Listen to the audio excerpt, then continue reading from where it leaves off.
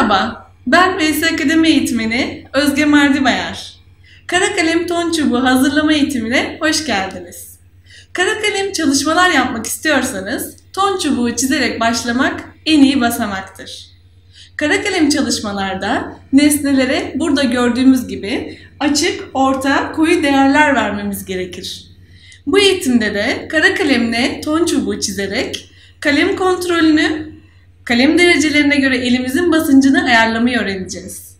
Farklı ton değerlerine sahip nesneleri çizmeden önce en açık tondan en koyu tona kadar tek tek çizerek bir alıştırma yapacağız. Akademi ile iyi öğrenmeler.